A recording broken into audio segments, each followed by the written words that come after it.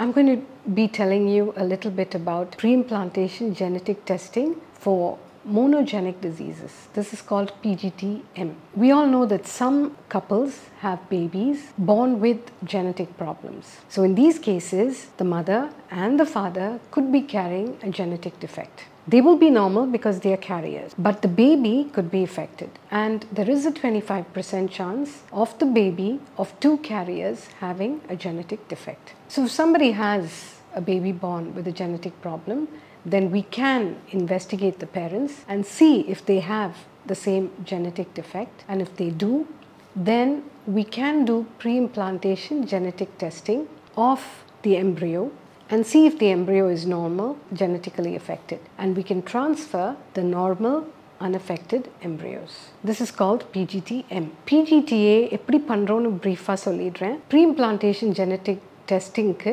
கண்டிப்பாக கருவை 5வது நாள் வரையிலும் நாங்கள் வெளியில் கல்ச்சர் பண்ணுவோம். ஸோ பிளாஸ்டோசிஸ்ட்டை மட்டும்தான் நாங்கள் டெஸ்ட் பண்ணுவோம். Day 5 or Day 6 blastocysts